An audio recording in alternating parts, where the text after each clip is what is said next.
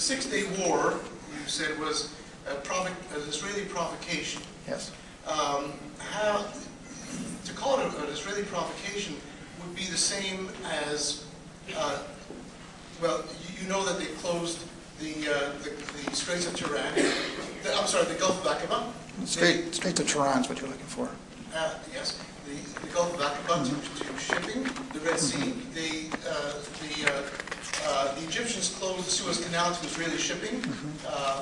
7 or 8 armies were amassing, led by Nasser. The Jordanian army was given over to Egyptian control. They were indicating to the masses who were dancing in the streets in jubilation when Nasser made statements that they were going to kill every Jew, drive them into the sea.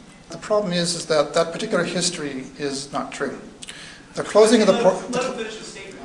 Okay, fair enough. I was going to sort of get to the answer. So to say that Israel provoked that war would be similar to saying that the West provoked the Second World War, because Hitler did not declare war on the West.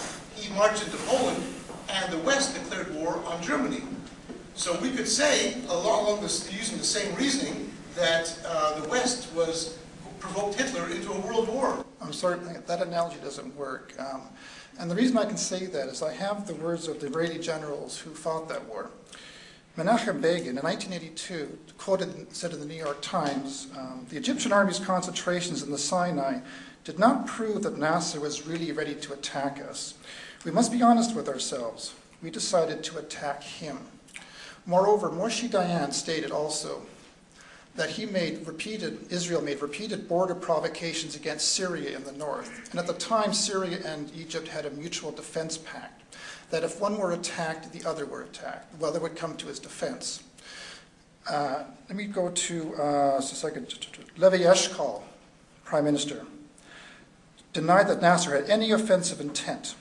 On October 18, 1967, he told the Israeli newspaper Yediot Aharonot, the Egyptian layout in the Sinai and the general military buildup there testified to a military defensive operation. Moreover, 100,000 of Nasser's best troops were bogged down in a war in Yemen. He had neither the manpower nor the artillery. Which he then transported into the Sinai. No, he did not.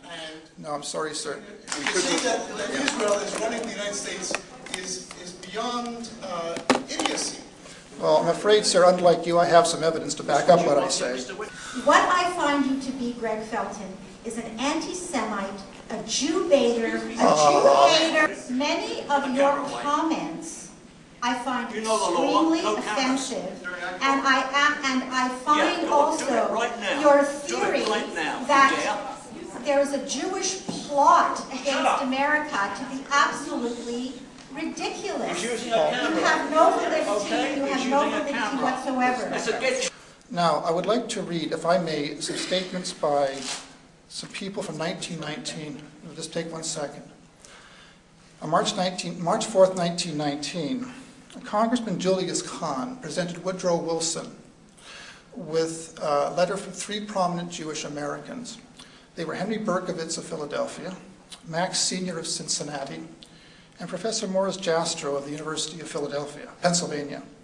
It read in part, "We raise our voices in warning and protest against the demand of the Zionists for the reorganization of the Jews as a national unit, to whom now or in the future territorial sovereignty in Palestine shall be committed.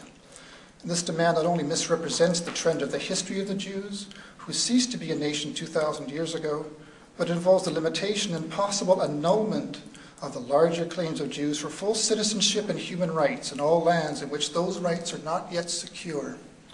We ask that Palestine be constituted as a free and independent state, to be governed under a democratic form of government recognizing no distinctions of creed, race, or ethnic descent, and with adequate power to protect the country against oppression of any kind.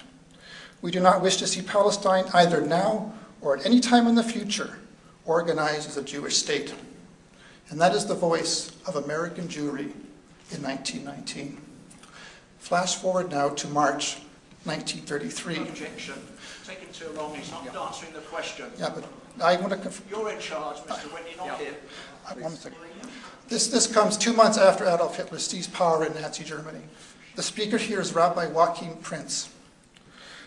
Our acknowledgement of Jewish nationality provides for a clear and sincere relationship to the German people and its national and racial realities. Precisely because we do not wish to falsify these fundamentals, because we too are against mixed marriage and are for maintaining the purity of the Jewish group. The realization of Zionism could only be hurt by resentment of Jews abroad against the German development.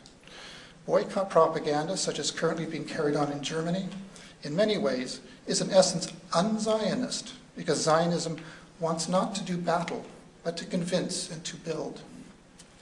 Our observations presented herewith, and this is from the Zionist Association for Germany, rest on the conviction that in solving the Jewish problem, according to its own lights, the German government, that's Hitler's government, will have the full understanding for a candid and clear Jewish posture that harmonizes with the interests of the state.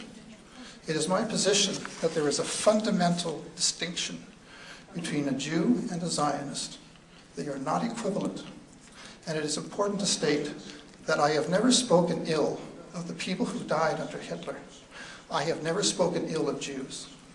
And I should think that people who wish to honor the people who died in Hitler, Germany, should make that distinction, because it is possible to speak honestly without being anti-Jewish.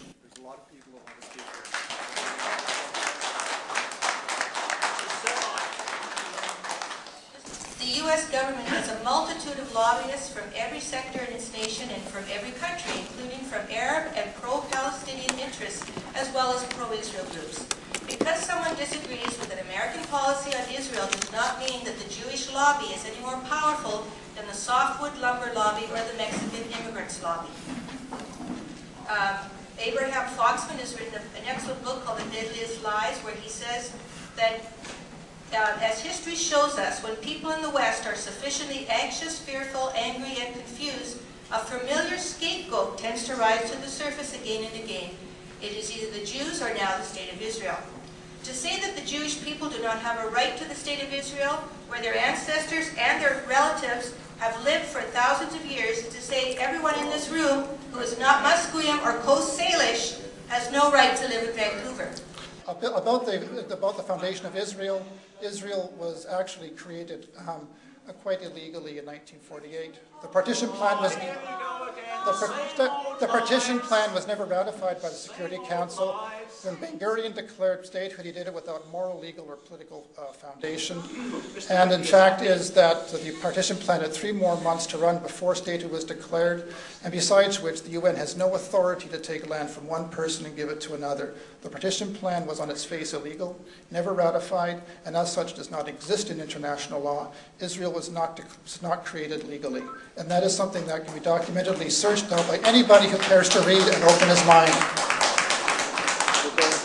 Next. I think it's really very sad, and I wish everyone would just pause for a moment. If I said something critical of India, no one would accuse me of being anti-Hindu.